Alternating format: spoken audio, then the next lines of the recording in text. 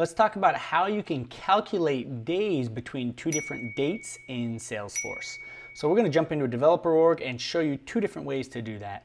So here I have an opportunities report, and what I want to do is I want to see the days between the last meeting and the date that this was created. I also want to see the last meeting and the close date. So want to show a little bit about that, and we're going to do that here first off in the report itself, and we're going to do that using a row level formula. So I'm going to go ahead and edit this report here, and I want to add here a row level formula. And so I want to go ahead and add this. I'm going to add it, let's say days between meeting and create, right? Because I have the create date and the meeting date. And so I want this as a number, and I'm going to put 0 here. And so what I want to do here is add these two fields here using a quick subtraction. But as we see here, I'm going to go ahead and add in the last meeting date, insert, and I'm going to hit minus the create date. But notice here, if I put this create date, because create date is a date time, we need to convert create date into just a date. So I'm going to do that by putting the date value of create date. And if I go ahead and check this, it's now looking at just the date it was created, not the date and the time. So I've converted that to the date value. So here I have the last meeting date minus the create date. So if I go ahead and hit apply, we will now see this on this far side. We have the create date minus the last meeting date. Great, so I can do that on a report and save this on a report.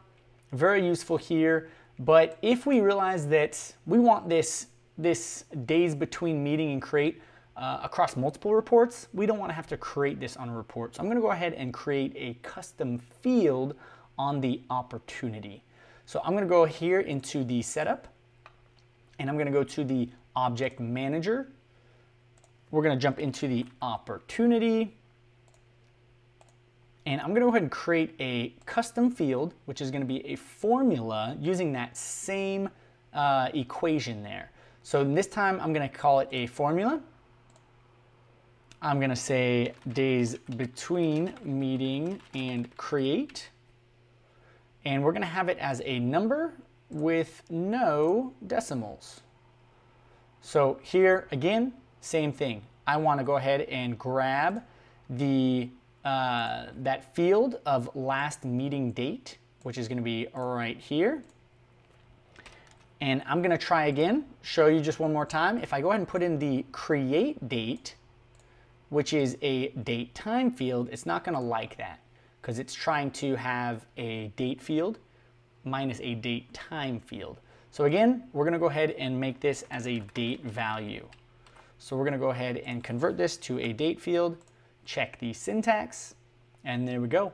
Make sure we always put in a description. So we're going to say formula to calculate whole days between the last meeting and the create date of the record. And there we go. I'm going to hit next. And I'm going to go ahead and save this field on all of the layouts. So those are the two ways that you can calculate days between two different dates, on the report specifically or on the object as a whole, making sure that we are converting any date time fields to date fields or vice versa as needed. Let me know if this was helpful, and I'll check in the next one. Thanks.